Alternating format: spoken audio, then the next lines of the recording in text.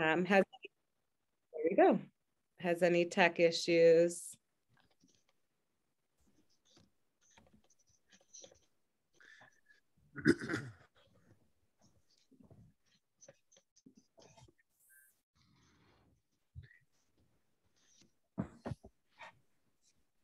Right, great.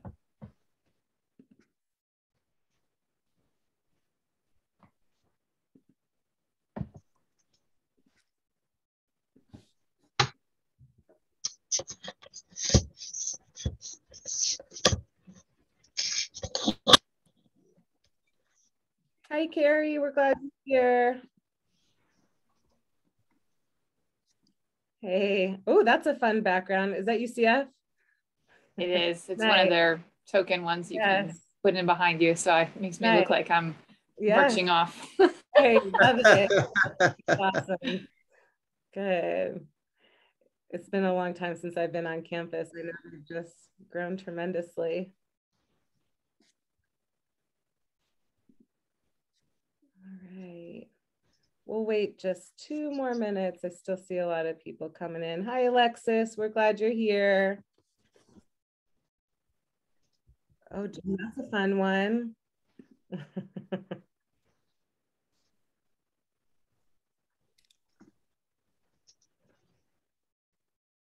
Hey, Amber. Glad you could make it too. Annabelle.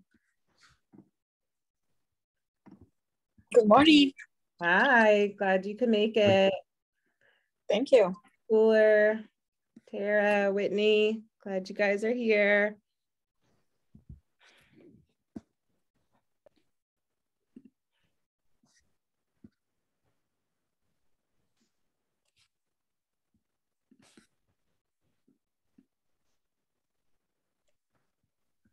Hey, Shayla, we're so glad you're here. It was fun to see you at the Science Center yesterday.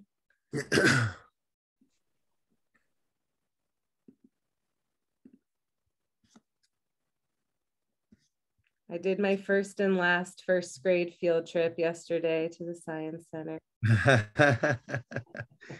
Dana's supposed to do one for foundation. Oh, fun. I think the days, my Science Center days are over. Oh. Sweet. Oh gosh. All right. Meeting him. Yeah.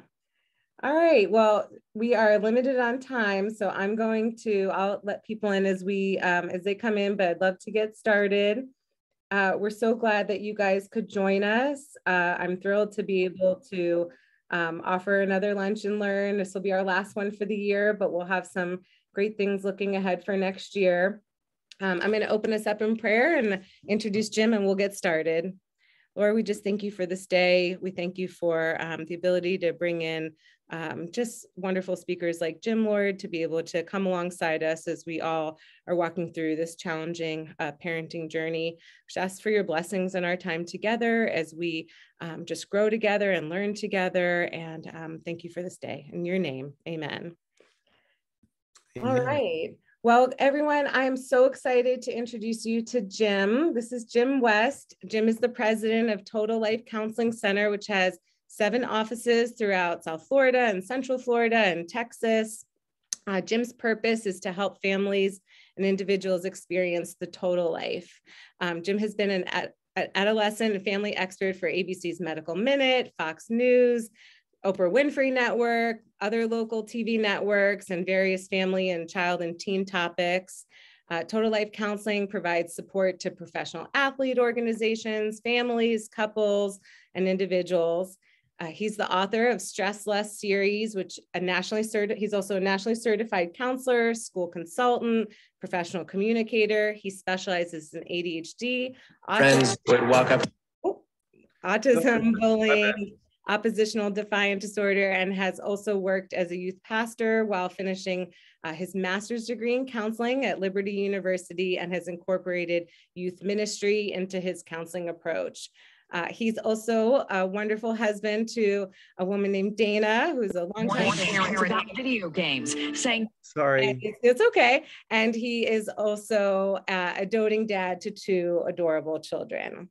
Oh, thank you. Jim, we are so glad that you're with us. And I'm going to make sure that the screen is yours. Let me get that there and take it away, Jim. Oh, and for everyone else, I will be monitoring the chat box, and towards the end, we'll have a Q&A and anything, and you're welcome to open up your mics at the end. And if you have any tech issues, we are recording. I'll follow up with everyone afterwards, but we'll leave it to Jim now. All right. Well, thank you so much for having me and for the nice introduction. And for everybody that's on the call, I know you're on the call for the same reason. I mean, I have kids, and I'm concerned about what electronics can do to my kids, as well as before my kids. My kids are 7 and 4, and so I've already seen before I had kids what was going on, and a lot of you have already seen that as well. And I'm seeing more and more parents having better boundaries with their kids with the electronics and being more educated and aware. And so let's just dig right in and look at what we're talking about. This is a 2-part talk. It's a video series on my website. It's Stress Less with ADHD, Stress Less with Anxiety, alternatives to medication with Defiance. There's all these different talks. So one of these talks is on addictions in the new millennium, and that's electronics as part of that, and video games. And on the other side, we're not going to talk about that today, but is the vaping and smoking pot and how they've made kids get addicted to pot and nicotine. So we're just going to do the first half of this today, okay? So, and that's, of course, electronics and video game addiction and social media. And then I'm going to show you a news interview about video. Do you want to see the one on video game addiction, or want me to skip it? Do you want me to skip that one, Alicia? Sure. Yeah, no, I think that's pertinent to. All right, so this is an interview on video game addiction. Okay, so let me just show you this. It's really concise.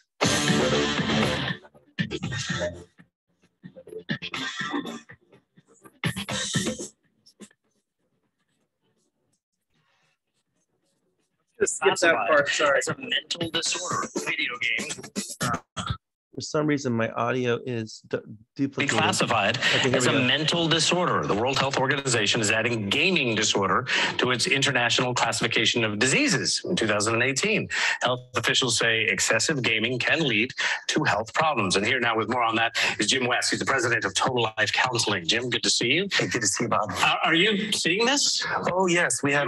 We are. Okay. We're seeing entire neighborhoods where kids aren't going out to play. Yeah. They're inside playing their video games and talking to their friends. Right. I'm online. I'm with my friends. Right. It's an addiction. Does it manifest itself similarly to like alcohol addiction or drug addiction or anything like that? Are the symptoms vastly different? Very, very similar. It rewires the reward circuitry in the brain. So dopamine is released when our brain is rewarded. Mm-hmm. So it releases that, and it rewires the reward circuitry to the point where it's more rewarding to play video games than to go out with my friends, or to have friends over, or to go to school, or in some cases go to work. And for some people, it's a sense of validation too, because within a video game, you can be master of all you survey, and you can be the hero, and you can win. So you get that kind of validation. You can be much more than what you are in real life, and some people find that more rewarding. Exactly. If they don't like their life, they can escape into this fantasy world. Okay. So what does it mean when the World Health Organization classifies it as a disorder? How does that change treating it in 2018 than what you were able to do in 2017? Do you get access to more benefits or what? I think that's what's going to happen is now that it's a diagnosis, then addictions facilities can now, they've already been treating video game addiction, but now they can find it easier to get reimbursed by the insurance companies and cover it. How do you treat it?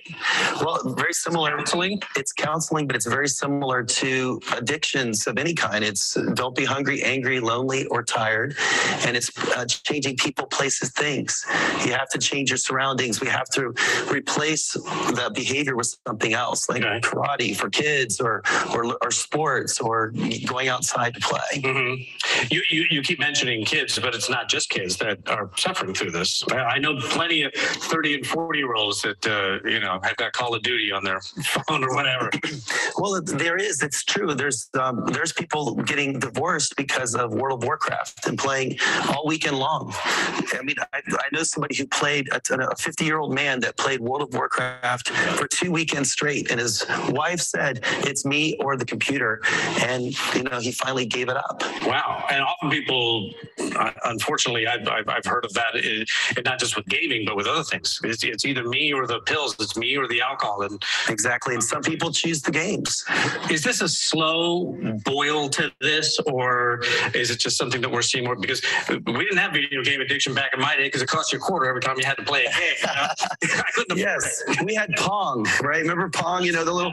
I mean, you can only play so long, and you get bored, and you go out. Yeah. Ever since World of Warcraft around 2001, they made the games addictive.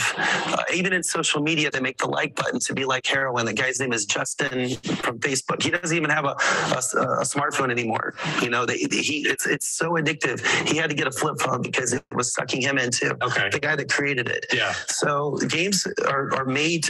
You rank up.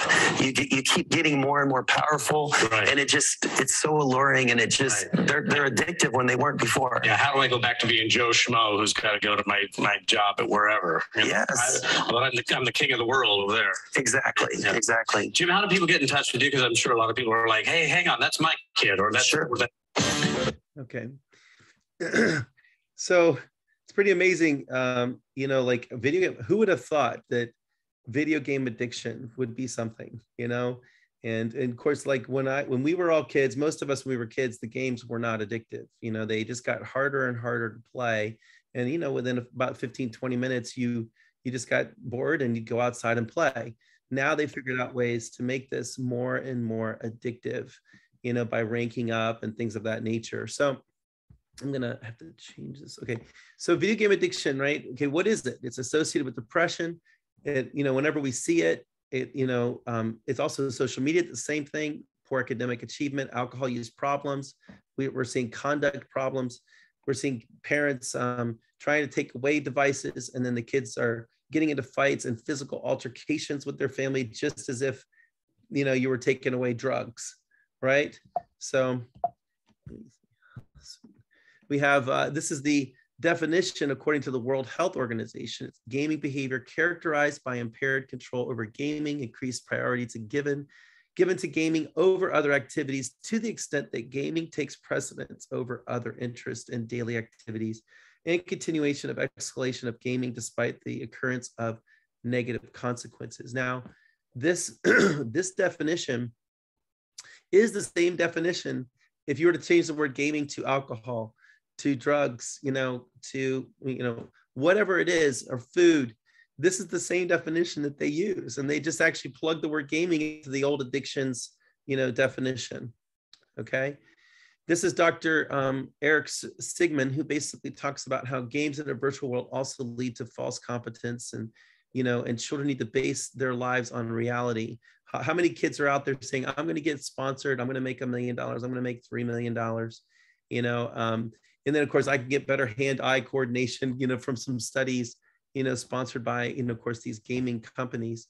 Fast use of gaming console controllers, outside of the gaming environment really doesn't do, much for them other than, contribute to causing attention problems and which is a far greater loss. So they're using up all their dopamine in their frontal lobe, their prefrontal lobe, to play video games. And then when it's time to do something less exciting like schoolwork and homework or chores, it's getting harder and harder to do. So we have kids that didn't have ADHD symptoms before playing video games, that by playing them too much, they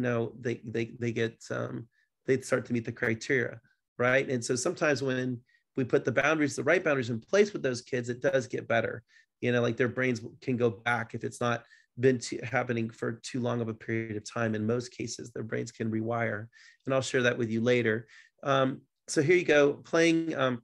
This is that whole thing about dopamine being produced every single day.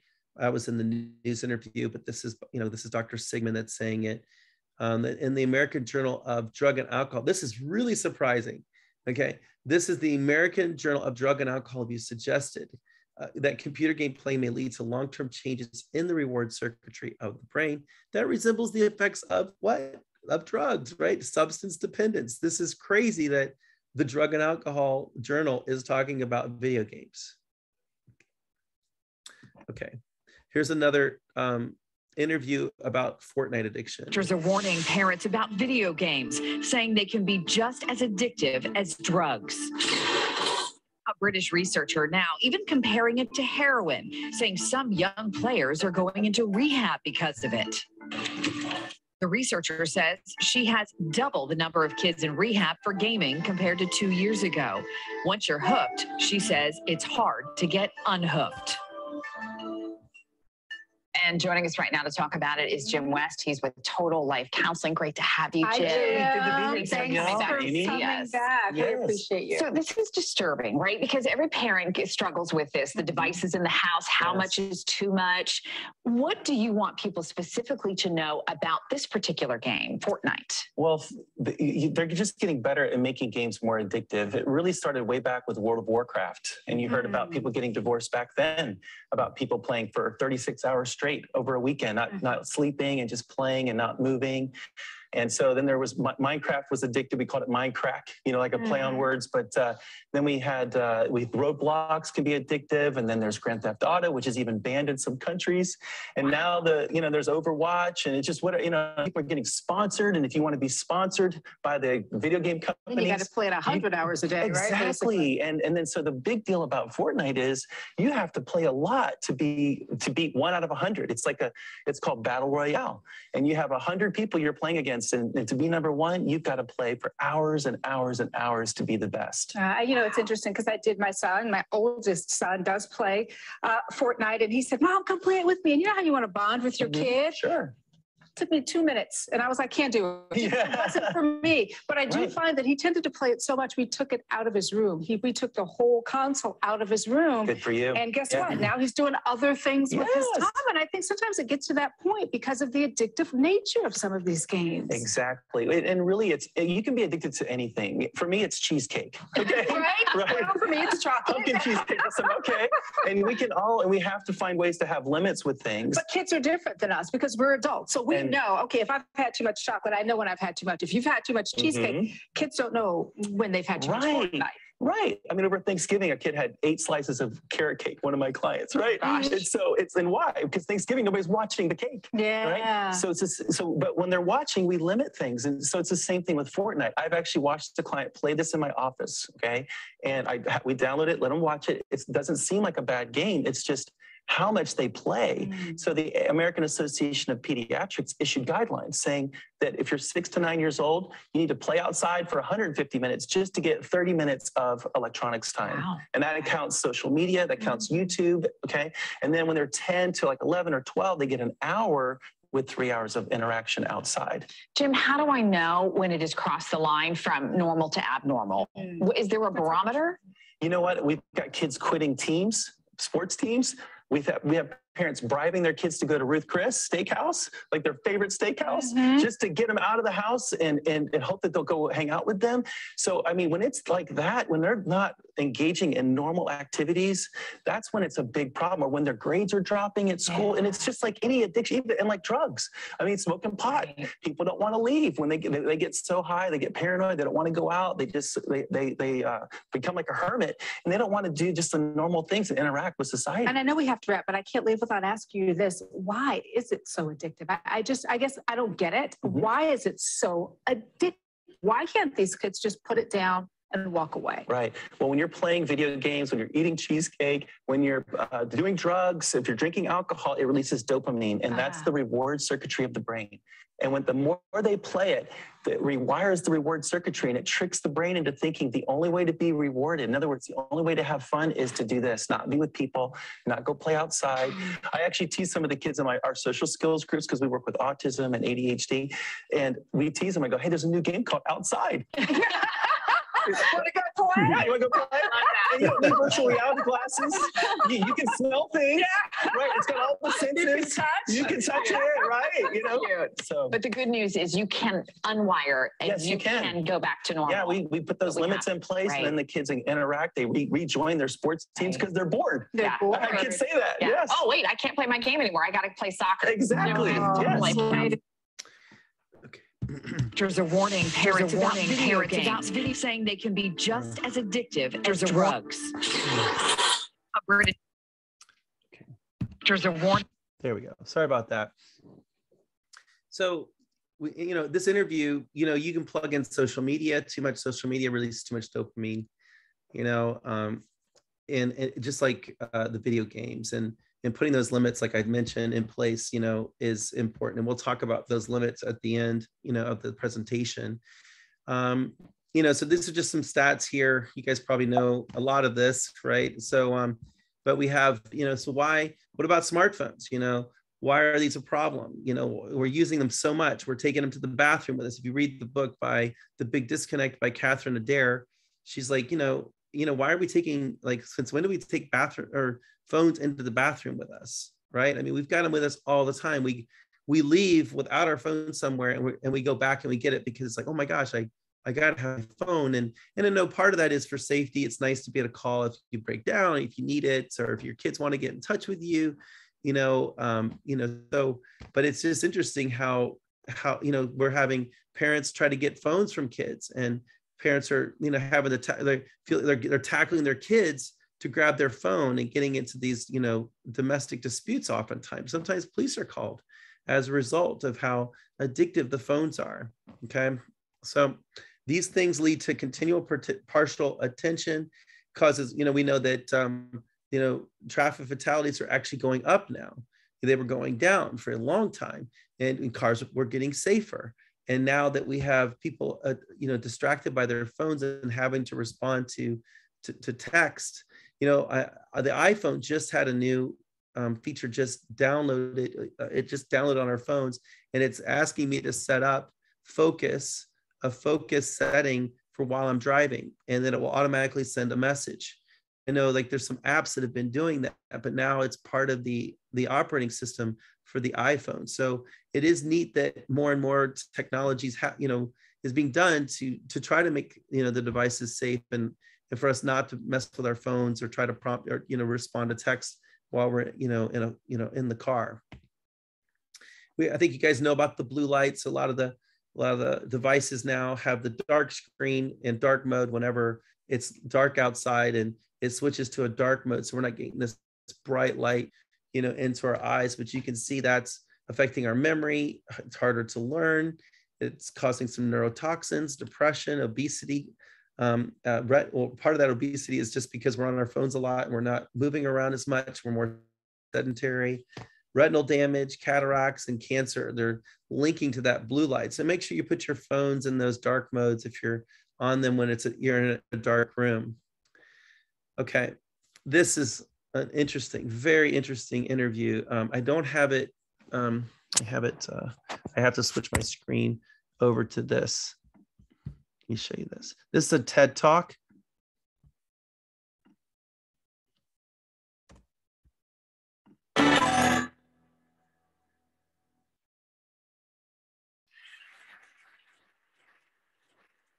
So a few years ago, I heard an interesting rumor.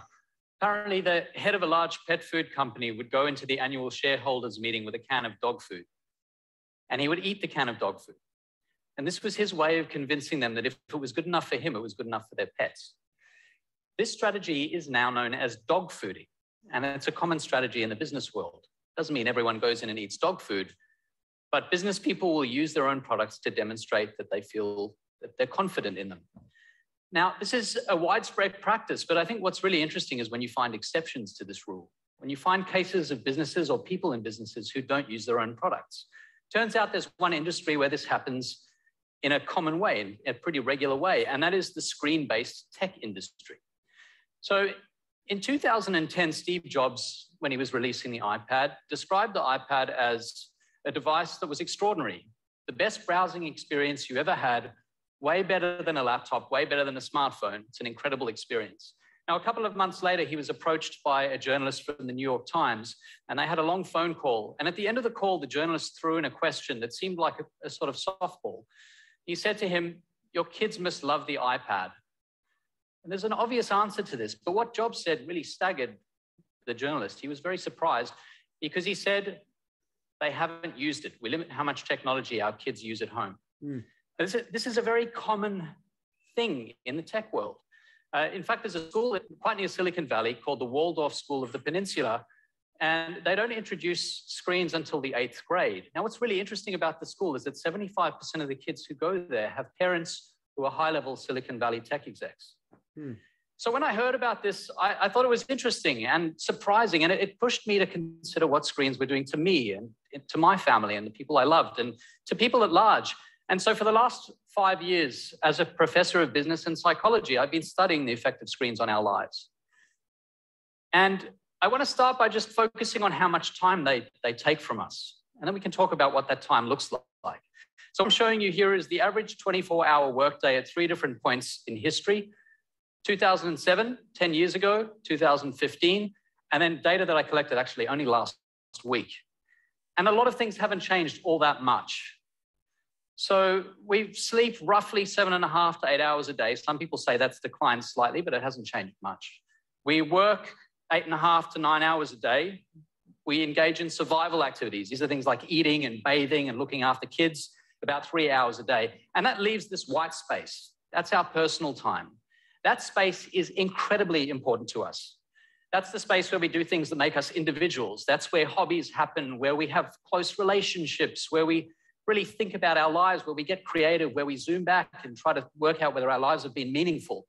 And of course, we get some of that from work as well. But when people look back on their lives and they wonder what their lives have been like at the end of their lives, you look at the last things they say, they are talking about those moments that happen in that white personal space. So it's sacred. It's important to us. Now, what I'm going to do is show you how much of that space is taken up by screens across time. In 2007, this much. That was the year that Apple introduced the first iPhone. 8 years later, this much. Now, this much. That's how much time we spend of that free time in front of our screens. This yellow area, this thin sliver, is where the magic happens. That's where your humanity lives. And right now, it's in a very small box. So what do we do about this? Well, the first question is, what does that red space look like? Now, of course, screens are miraculous in a lot of ways. I live in New York. A lot of my family lives in Australia, and I have a 1-year-old son. And the way I've been able to introduce them to him is with screens. I couldn't have done that 15 or 20 years ago in quite the same way. So there's a lot of good that comes from them. And one thing you can do is you can ask yourself what goes on during that time. How enriching are the apps that we're using? And some are enriching. If you stop people while they're using them and say, tell us, how do you feel right now? They say they feel pretty good about these apps. Those that focus on relaxation, exercise, weather, reading, education, and health. They spend an average of 9 minutes a day on each of these. These apps make them much less happy. About half the people, when you interrupt them and say, how do you feel, say they don't feel good about using them. Now, what's interesting about these, dating, social networking, gaming, entertainment, news, web browsing, people spend 27 minutes a day on each of these. We're spending 3 times longer on the apps that don't make us happy. That doesn't seem very wise. Now, one of the reasons we spend so much time on these apps that make us unhappy is they rob us of stopping cues. Stopping cues were everywhere in the 20th century. They were baked into everything we did. A stopping cue is basically a signal that it's time to move on, to do something new, to do something different.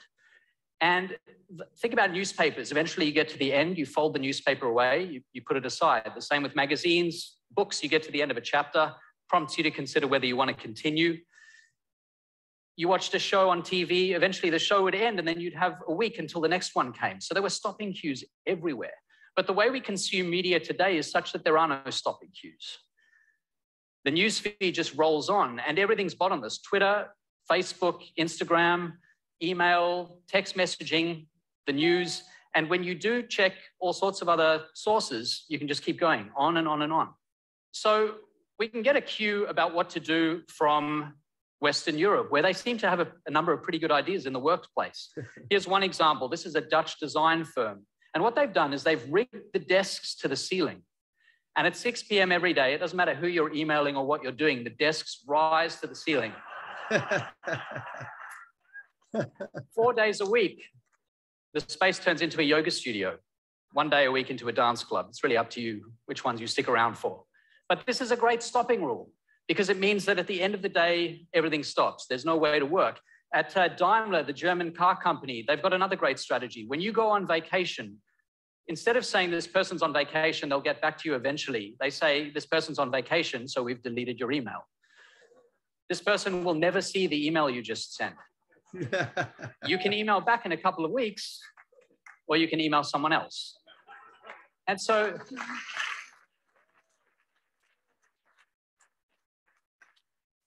you can imagine what that's like. You go on vacation and you're actually on vacation. The people who work at this company really feel that they actually get a break from work. But of course, that doesn't tell us much about what we should do at home in our own lives. And so I want to make some suggestions. You know, it's easy to say between, say, 5 and 6 p.m., I'm going to not use my phone. The problem is 5 and 6 p.m. looks different on different days. I think a far better strategy is to say, I do certain things every day. There are certain occasions that happen every day, like eating dinner. Sometimes I'll be alone, sometimes with other people, sometimes in a restaurant, sometimes at home. But the rule that I've adopted is I will never use my phone at the table. It's far away as possible, because we're really bad at resisting temptation. But when you have a stopping cue that every time dinner begins, my phone goes far away, you avoid temptation altogether. At first, it hurts. I had massive FOMO. I struggled. But what happens is you get used to it. You overcome the withdrawal the same way you would from a drug. And what happens is life becomes more colorful, richer, more interesting. You have better conversations. You really connect with the people who are there with you.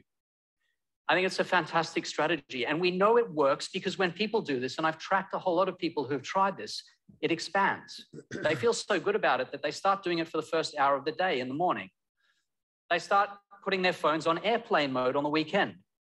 That way your phone remains a camera, but it's no longer a phone. It's a really powerful idea. And we know people feel much better about their lives when they do this. So what's the take home here? You know, screens are miraculous. I've already said that, and I feel that it's true. But the way we use them is a lot like driving down a really fast, long road. And you're in a car where the accelerator is mashed to the floor. It's kind of hard to reach the brake pedal. And you've got a choice. You can either glide by past, say, the beautiful ocean scenes and take snaps out the window, and that's the easy thing to do. Or you can go out of your way to move the car to the side of the road, to push that brake pedal, to get out, take off your shoes and socks, take a couple of steps onto the sand, feel what the sand feels like under your feet, walk to the ocean and let the ocean lap at your ankles. Your life will be richer and more meaningful because you breathe in that experience and because you've left your phone in the car. Thank you. Okay, another really cool video that really drives it home. And it's neat. My wife has just started to put her phone, you know, on the counter when we sit down for dinner. And I was the one that suggested it. And now I've got it. This was another good reminder for me to do it. They're so addictive, right? So anyway, let's continue here. The like button, why is it addictive, right? So the like button does give a short boost of social affirmation when you go and you like it. And of course, the person on the other end gets a satisfaction from when they receive a like. And of course, when you post a picture, you're looking to see how many people like it. And then you wonder, why don't they like it? And then there's all these like negative feelings and irrational thoughts and fears as to why maybe they didn't like something. So it's the swiping down on our phones is like a slot machine. Like, you know, it actually kind of gives you the hypnotic effect to your eyes, you know, of a slot machine. So when that's happening, that's intentional. Okay, well, that design, okay, to give us that feeling. And of course, the thing that makes the most money in casinos is the slot machines. Okay, I believe it's like 70% of their revenue. Okay, so it's designed to satisfy negative sensation associated with boredom. So when people get bored, they go grab their phone.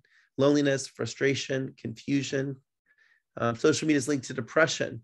In a study, and now I don't know if you realize that you guys remember this, but just a few months ago, there was a whistleblower for Facebook, and they were on the ropes, and they said they knew the technology would make people more depressed, especially women with body image and eating disorders and cutting and suicidal thought, all these different things they knew was going to happen, but they went ahead with the technology. And what's happened to Facebook as a result of that? You know, I don't know that anything's going to happen to them. I know Congress is talking about some regulations, but really haven't seen much. I guess I don't know if it's the war or the economy and inflation that's everybody's, you know, more focused on right now. Increased suicide parallels to increase in social media. You know, with cyberbullying, I believe school shootings have gone up over 600% since social media and cyberbullying has been going on. That's another talk that I do. But people who spend more time on social media had significantly greater odds of depression compared to spending less time on social media. And of course, that backs up the TED Talk, right? Social media declines subjective mood. So people who are feeling sad or down and they feel this impulse to grab their phone to feel better, they don't actually feel better when they do it. So why do we do it? It's all been built in, okay? So, you know, to the making it addictive and causing that impulse. Peers on social media elicit feelings of envy and distorted belief that others' lives, you know, others lead happier lives or more successful lives. Why? Because people post, you know, the brushed photos of themselves or filtered pictures of themselves, you know, pictures of themselves that are flattering, or, you know, or them having a vacation, or just, you know, not that many people post negative things on Facebook. And if they do, people, you know, will kind of scan by it. Okay. Increased social media sometimes causes, of course, cyberbullying, which also can increase feelings of depression. Of course, the most at-risk population, you know, for suicide is 10 to 14-year-old females. So another reason to try to keep them off social media. Okay. So from 2000 to 2017, rates of suicide from social media have spiked 47% for ages 15 to 19, more than 6,200 suicides among people 15 to 24. It's really sad. I mean, and it's gone up even more with the pandemic and that social isolation. Of course, what was everybody doing during the pandemic? They were on their phones and on electronics and internets and playing too many video games. Of course, getting addicted to alcohol and drugs as well. Social media distracts us from face-to-face interactions that could be detrimental to mental health. I mean, when people were socially isolated in those states that weren't open during COVID, I mean, oh my goodness. I mean, crime went up, homicide went up. I mean, people were going crazy. I mean, we were isolated somewhat for about 6 weeks, and me and my wife were already going crazy. And, you know, so I mean, like, I can't imagine what it was like for people in states that weren't able to get away, you know, weren't able to, you know, that were locked down. Okay. It can also facilitate bullying, which leads to more anxiety and depression as well, and leading to ultimately suicide thoughts. Here's the guy I mentioned in the first news interview. This is Justin Rosenstein. He, you know, Silicon Valley, there's an article in The Guardian. If you go onto The Guardian, you can look this article up, and it basically says that, you know, professionals are disconnecting themselves from the technology they made addictive, okay? And so they're getting addicted to their own technology, okay? So they're trying to find ways to disconnect. And so, you know, they're not meeting their deadlines, you know, like he's a consultant to Google and Twitter and Facebook, and he's not meeting his deadlines because he's, you know, getting on his phone and he's tapping and scrolling. And so Justin Rosenstein, one of the creators of the like button, had his assistant put parental controls on his iPhone to prevent him from downloading apps. And then he went on 60 Minutes a few months later and said he has a flip phone now because, you know, he hacked the phone. He hacked the parental controls. Okay. I mean, he's a hacker. He's a computer developer, right? So he's also banned himself from Snapchat, which he compares to heroin. Now think about that. I mean, the most addictive substance he could think of was heroin. He said, I'm off of it. He's an adult and he's not on it because of how addictive it is and distracting it is. Of course, we already know too, I mean, one of the biggest reasons kids are getting kicked out of schools now is Snapchat. And one of my good friends is an attorney for the schools and defending the schools when their kids are getting, you know, when students are being kicked out and the parents are getting upset and trying to sue the school, you know, for using, because of misusing Snapchat. He hired Leah Pearlman to handle his social media, to monitor it. I actually have somebody that does our social media for us, so I don't have to be on it all the time because people are addicted to it. To market our practice, we are on social media, you know, and we are posting really good information and articles. And if you want to follow us, go for it. But the thing is that if I were to be on there doing that myself, then I would get way too distracted. way too distracted. So Hooked, here's a book you can buy on Amazon right now on how to build habit forming products. This is how, in other words, you can learn how they hooked us, right? Isn't that crazy? One of my clients brought his son, who was maybe 5 or 6, who was addicted to technology. And I showed him the cover of this book and he goes, oh yeah, I've got that book. I've read that and many other books just like it on how to make technology addictive. And now he's coming in to help me get his son off of the technology. Okay, so how about this? The technologies we have, this is his quote from the book, the technologies we've used, we have turned into compulsions, if not full-fledged addictions.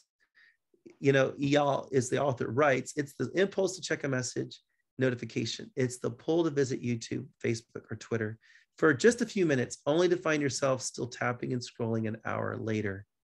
Isn't that something? Look at this last quote. None of this is an accident, he writes. It's just as their designers intended. Of course, a lot of you may have watched The Social Dilemma on Netflix. You know, and these guys are on there. These technology guys are on there with tremendous remorse about what this has done to, you know, the next generation, you know, our kids, you know, the next generation, us too, right? So what do we do about it, right? So how do we set boundaries for our children? And, you know, technology is an incredible tool that can be used to enhance our experience, but, you know, and connect us to others, but we must treat it with the respect it deserves, just like we put limits on food. Check this out. This was done in 2014. Since then, in the middle, you'll see for the 17-year-old age restriction, you see Tinder and you see Vine, okay? Now, I don't think that Tinder, a 17-year-old should be on Tinder. I think you guys would agree. Vine is now TikTok, and they thought that you should be 17 to be on their platform. This is the age restrictions they put on themselves. YouTube, 18 years old is what they said back in 14. The stuff on YouTube now is way more sexual, way more pornographic and, you know, provocative, and with links to pornographic websites, okay? So they've also, if you're people that are into like reducing sex trafficking, say that Facebook and Twitter, Etsy, you know, what's the other one? Instagram are big, the biggest, you know, of the dirty dozen. There's a dirty dozen list for sex trafficking. You can go look it up. And they're one of the big ones out there because, you know, they allow all these pictures of girls that are underage that are very provocative with links to porn sites of them, and they're being pimped out online. So anyway, so YouTube says 18 years old, ladies and gentlemen, this is crazy, right? And why are we letting our kids on YouTube? And then it says 13 with a parent's permission. So it's interesting. Twitter says, okay, and Facebook, even Facebook says your kids should not be on there under 13 years old. Okay. So we need to really think about that. If these guys are saying 13 years old, by the way, Tumblr and Reddit should be 18 because there's pornography. People on Tumblr are they're calling it art, but they're putting naked pictures of men and women on their platform, and it's fine. It's acceptable to Tumblr and Reddit as well. So, you know, be careful. And of course, Snapchat, you know, if you look on MediaMatters.com, you can look at, and also if you go to Net Nanny, they have like pages on like what they recommend are the right ages for kids to be on some of these platforms. And they say Snapchat, you should be over 16. The attorney for Lake Highland, Park Maitland, I think First Academy, I don't know if she's your attorney, but she was my next door neighbor for many years. She says Snapchat, the kids should not, they have to be very mature and very responsible to have Snapchat in high school, not middle school at all, but not even high school. She doesn't recommend it, but you know, and she said her daughter, she gave it to her, I think when she was 17. Okay. She allowed her to have it because she had learned. And, you know, this attorney comes home and talks about these cases and how all these girls have been exploited by sending pictures, you know, in social media. to boys, thinking they're not going to share it to anybody else. And the research shows that every boy will show the picture to someone. And as soon as that's shared, now it's distributing child pornography. And then when kids are kicked out, boys are kicked out, and they come to see me, and they're like, we're going to get an attorney, we're going to fight this. And one of my clients went and got a very big, high-powered attorney. And if I can't tell you the name of it, but if I told you the name, you'd be like, oh my gosh. And that attorney got somebody off of killing someone, their child, with, and that attorney could not even help my client. So they said, look, if we go to court, they're going to expose this, that you did child pornography. They have proof you have it on your phone, or you had it on your phone. They have screenshots of it, and your child will go to jail for distributing child pornography. So guys, Snapchat is really, really bad. Okay. I can't say it enough. Okay. TikTok was Vine. TikTok was Vine, and they said 17. So kids should not be on TikTok at all. All right. Not to even make these cute little videos, because obviously that's how it started. And it's very addictive. In fact, YouTube is losing a lot of traction right now to TikTok, because the videos are short, concise, just quick. And then every video is really quick, and they just keep scrolling and scrolling and scrolling and seeing another video, another video, another video. And they're very sexual as well. You're not careful with those videos. Here's the big disconnect that I referenced earlier. On the news interview where I talked about like how much is too much based on their age, I referenced the American Academy of Pediatrics. I misquoted. It was actually Dr. Catherine Adair who gave those guidelines.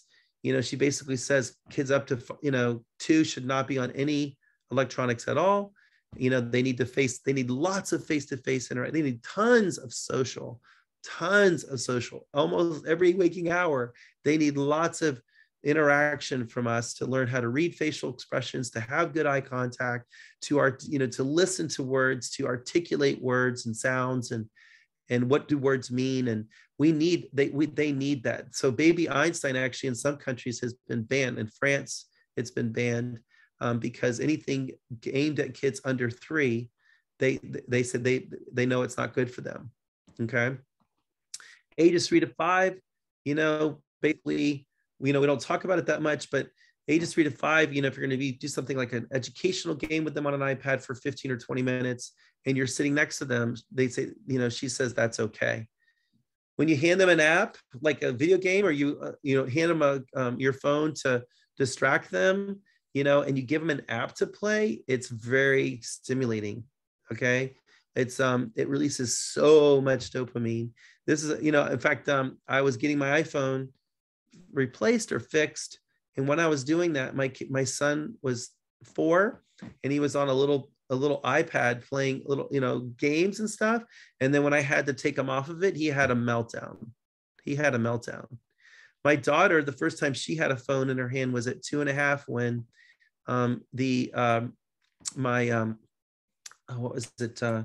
somebody was giving me a bid. A construction person was giving me a bid, and they handed her a phone, and then she Googled puppies. And my daughter went like this, and every time she did it, she goes, like she was getting this big endorphin release and dopamine, right? And then as soon as we took it away from her, just looking at puppy pictures, just pictures, not even an app, taking away the phone, she had a meltdown for about 30 minutes from the loss of the dopamine.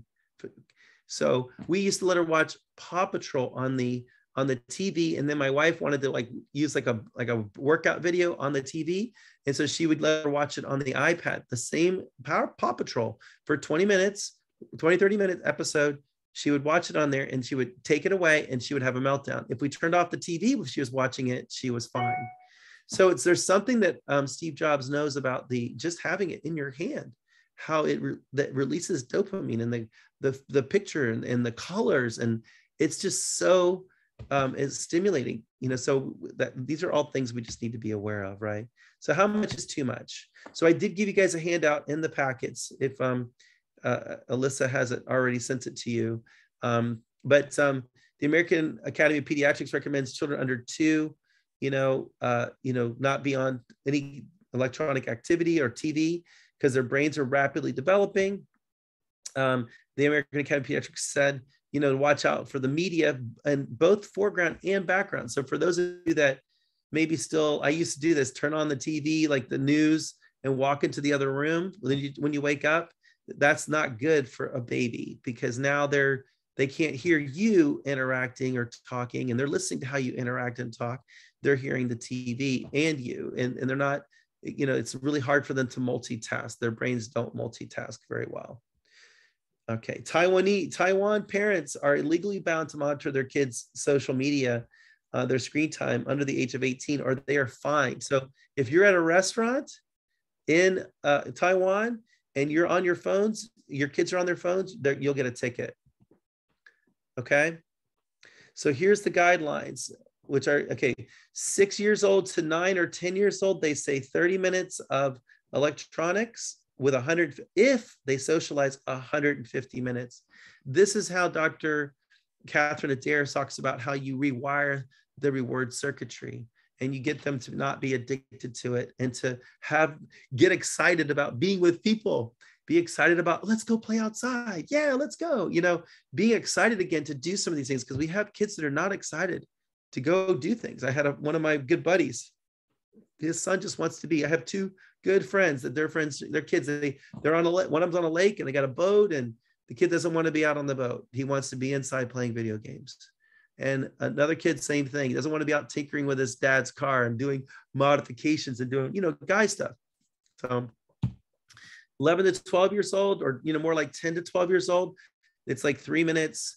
You know, if they play for 3 minutes with non-electronics play, like having dinner conversations, playing in PE, we can count lunch conversation, we can count conversation in the car, going outside to play, riding your bike, playing sports, you know, karate, you know, gymnastics, whatever, you know, they can do, they can count all of that as social interaction, because they need lots of that. They're still learning about relationships and connecting and talking to people. And then of course you have 13 to 15-year-olds, it's 1.5 hours of social interaction to get that, I'm sorry, 3 hours of socializing to get 1.5 hours of screen time. Okay, so double. So now the ratio is, you know, 2 times the amount of socialization to get, you know, 1 minute of electronics. 16 years and up, they say 1 minute for up to 2 hours of screen time a day. Okay, so here's some other things that Dr. Adair and other psychologists recommend: no electronics or TVs in their bedrooms. Make electronic free zones in your home, dining room. You know, it could be, you know, but make the dining room could be, you know, when we're playing a board game with the family, you know, everybody puts their phones away. Okay, no TV dinners or electronics during dinner, or explain to children the health benefits, like help them understand.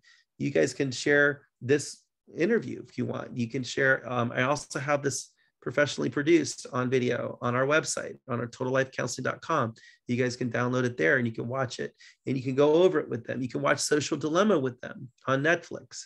Okay, so they need to be educated. So you don't just go, okay guys, we're going to put these parental controls in place. They need to understand the benefits so that when they're out of your home, they'll continue to practice that.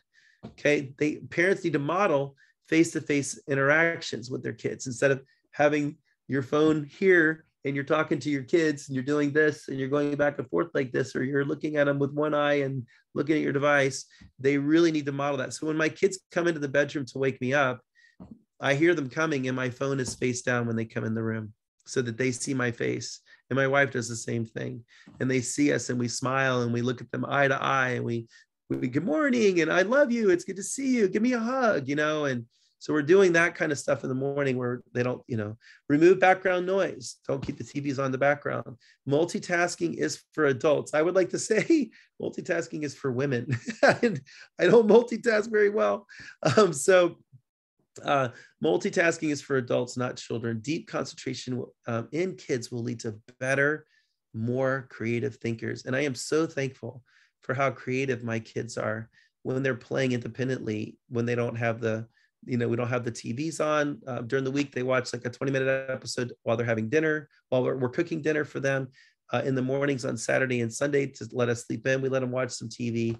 Other than that, we are playing together. We're playing board games or cards or outside or, you know, feeding the fish or whatever we're doing. We're getting out there. And my daughter is so creative and my son is so as well, you know, and they'll even get like old Halloween costumes and put them on, and they'll engage in a lot of like interactive, like creative play.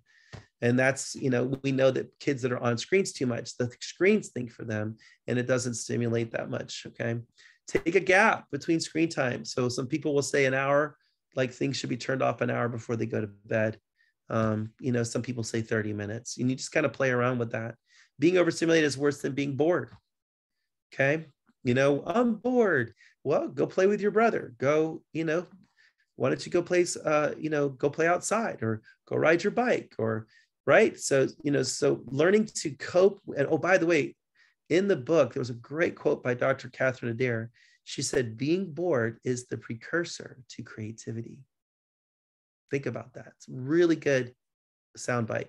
Learning to cope with being bored leads to greater self-sufficiency as well. Screen time is usually sedentary, so getting your child up and moving is far healthier, right?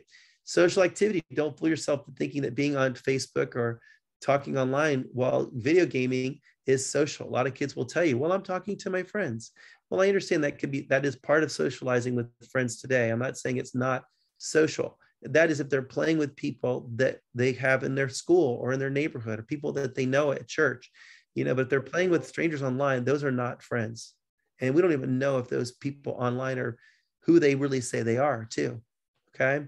Nonverbal communication is 80% of communication, which is missed with social media and online gaming. So we don't want kids texting when there's a problem. We want them to call their friends if there's a problem. We don't want them trying to figure out a problem online with social media. We don't want them airing out their problems online. We need to start teaching kids about privacy, okay?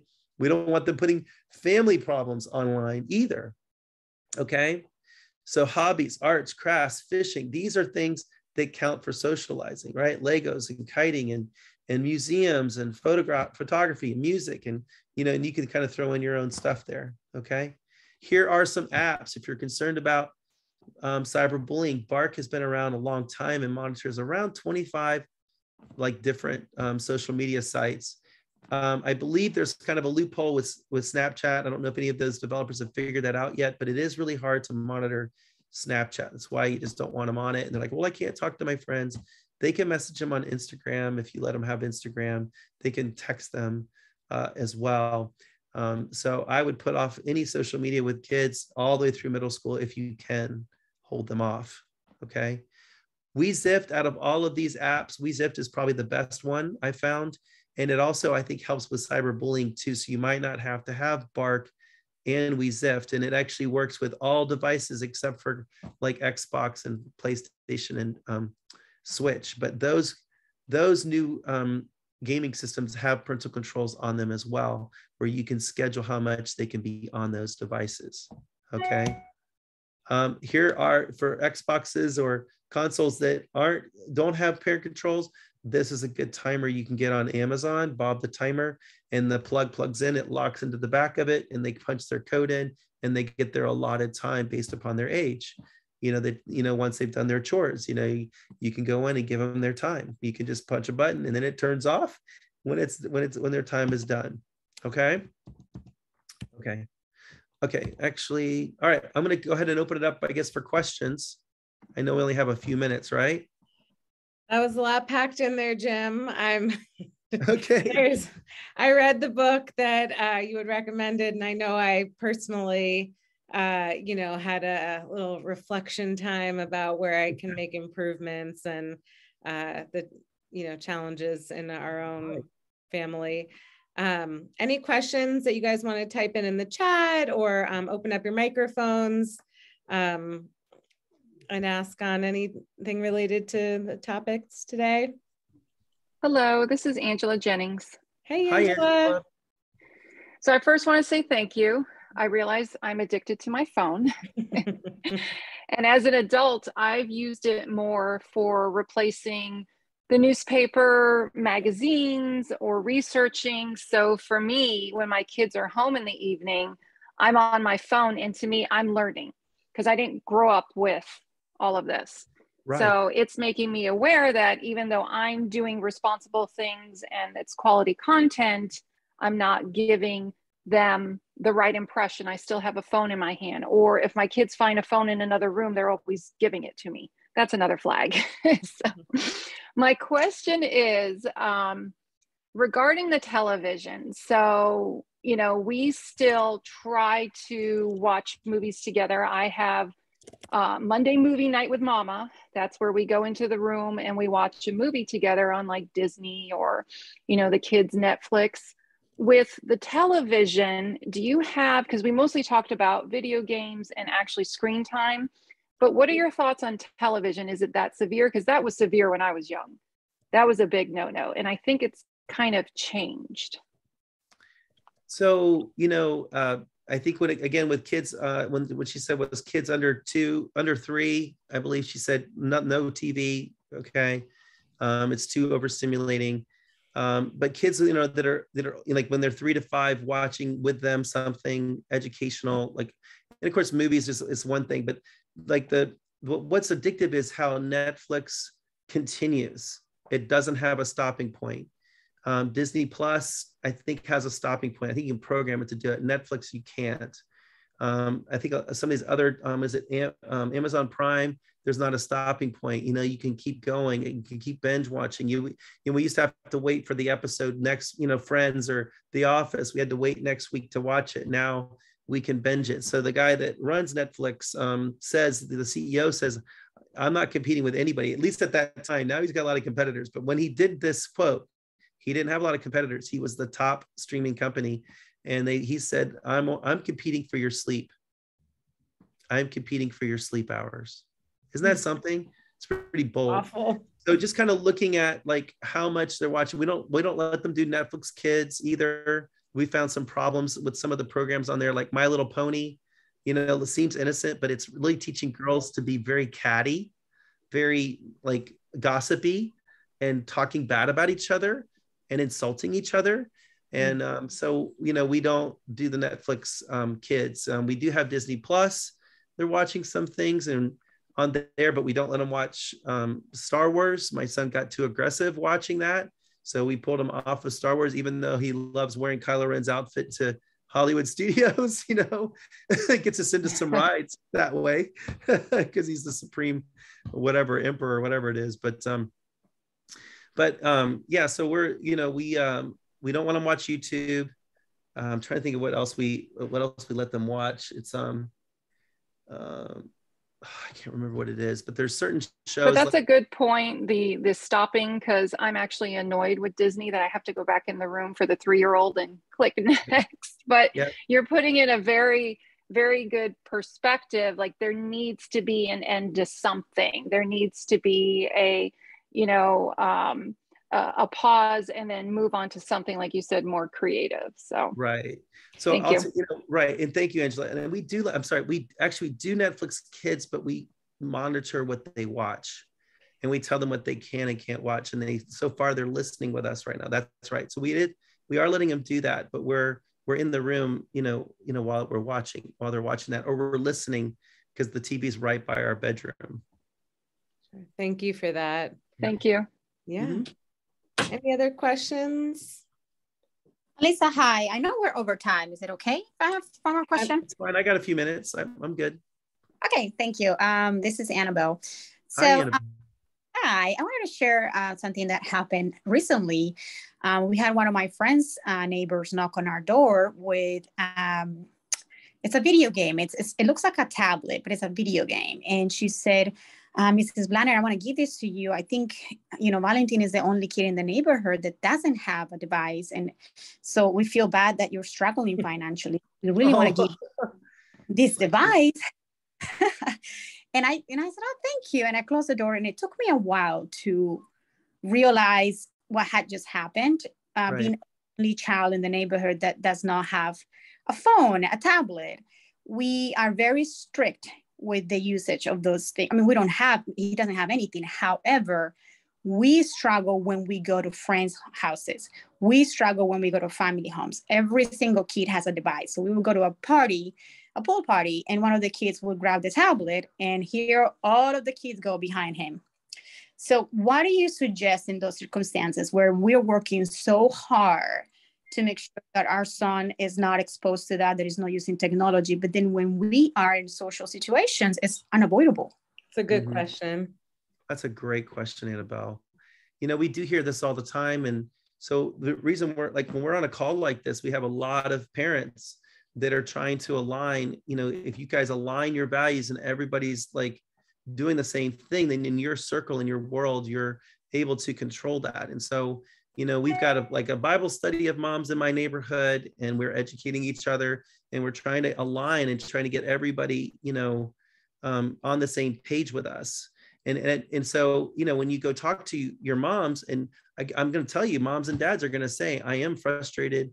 You know, I can't believe how much they're on this. They don't want to go out to play. They don't want to go play sports. They're quitting their teams. Like, I've got parents not realize that their kids were playing 6 hours a day and they quit a swim team at a very prestigious school, quit, you know, and then within 2 weeks, we put these boundaries in place, and he went back to playing the sport on his own. And I go, why? He goes, just like the news interview, because I am bored. So when it comes to electronics, if you follow the guidelines, like if you say, okay, you're 6 to 9 years old, so you can have 30 minutes on this, and that's it. You know, you can play video games for 30 minutes. If it's an approved video game, we don't recommend Grand Theft Auto. Like, it's been banned in other countries. Why we don't ban it in the United States, I don't know, but it's banned. It's horrible. It's got a strip club in it. You can get a lap dance with a topless girl in that game. Okay. You have to like kill people. You have to be a narcissist and kill people to make money. You run over a prostitute, you earn money, and the more money you get, you can buy a car. So like, you got to be really careful. Oh, well, I just want to drive around. Well, there's other games you can drive around in, like Horizon.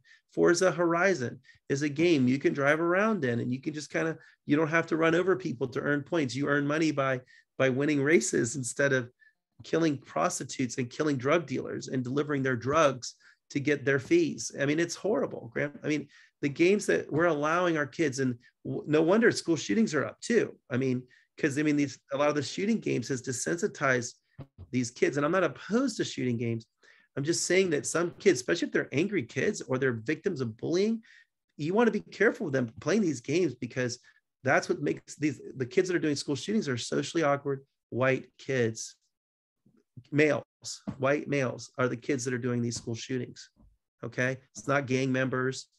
It's not, you know, so anyway, all that to say, you know, just have some balance. I have an Xbox in my office. I have a 7-foot screen and surround sound, and I have age appropriate games for each, you know, age group.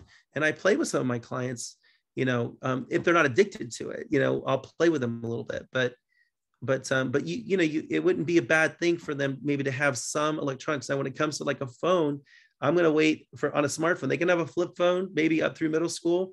Then when they get to high school, we might let them have a smartphone, but boy, we're going to take it pretty quick if they, you know, if they try to get around the parental controls, or they're trying to download apps without our permission. Again, if you set up the parental controls properly, they won't be able to do that. I have a question. This is Angela Clark, and mine is similar to the previous parent. What I'm wondering is, you know, my older daughter is at an age where sleepovers are very common.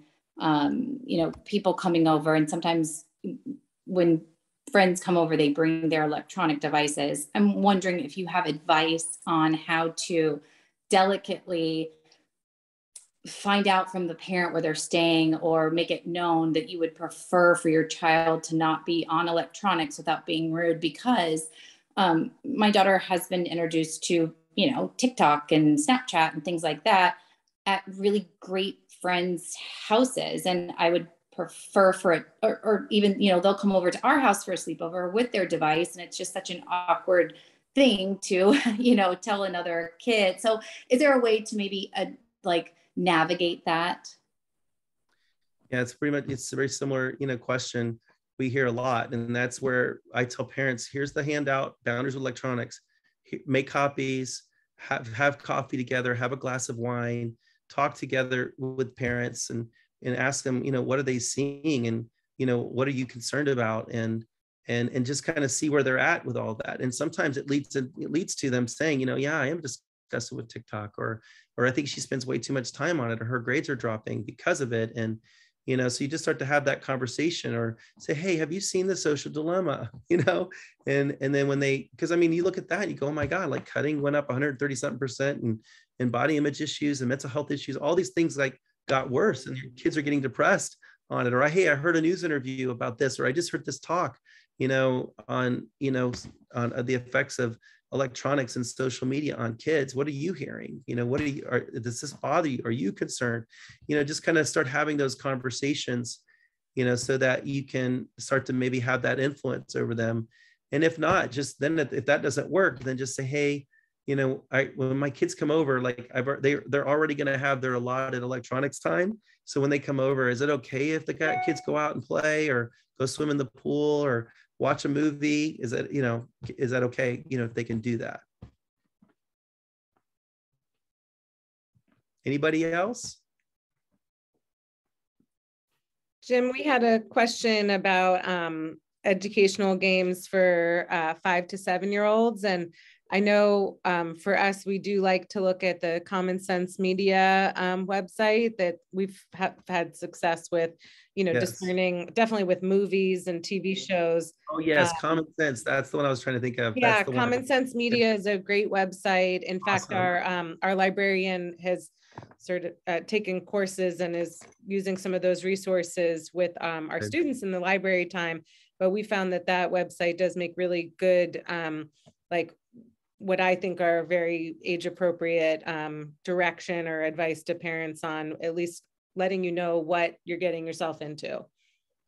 So when it comes to educational games, just make sure you're balancing out, you know, having that social interaction.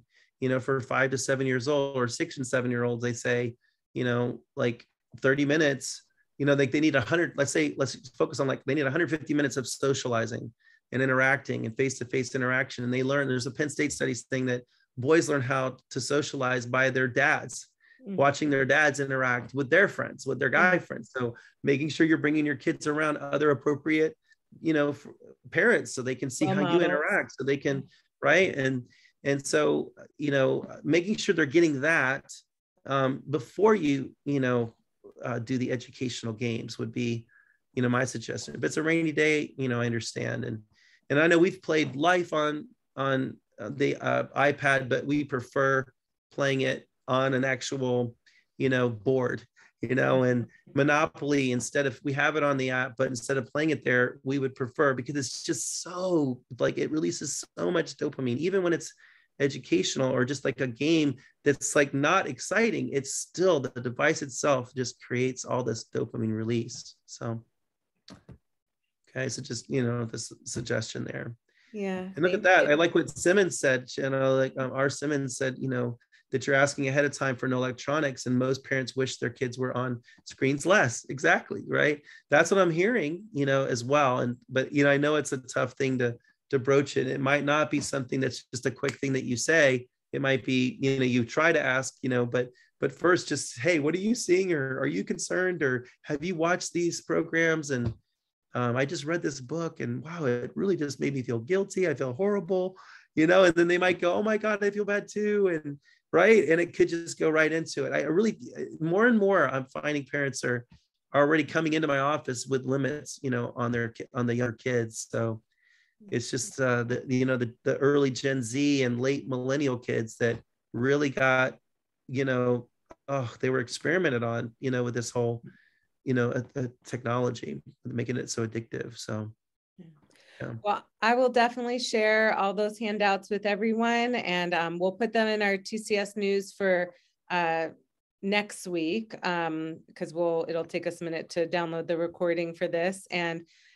Jim, we will definitely share your office's contact information also, and really appreciate your time today. And thank you, everyone. If you have any specific questions for Jim, I'll be sure in the email to put his contact info, and we just appreciate everyone's time. Thank you. It'll be dana@totallifecounseling.com if you have any, no, I'm just kidding. All right, guys. Thank you so much. Have a wonderful day, everyone. Thank you so much. All right. See you, Alyssa. All right. Take care, Jim. Thanks again. Let's get lunch soon. It would be nice. I know. Maybe over the summer. May is nice. That's a good idea. Yes, with all the kids. That would be fun. Yes, we got to do that. We're building our pool. So hopefully. Oh, that's exciting. We're hoping it's done this summer. Well, I've seen your boat pictures. The kids look like they're having a great time with all that. Yes, we got to do we can do the boat. That's true. If the pool's not ready. All right. Good. Well, I'm going to sign off. Bye, guys. Bye, Alyssa.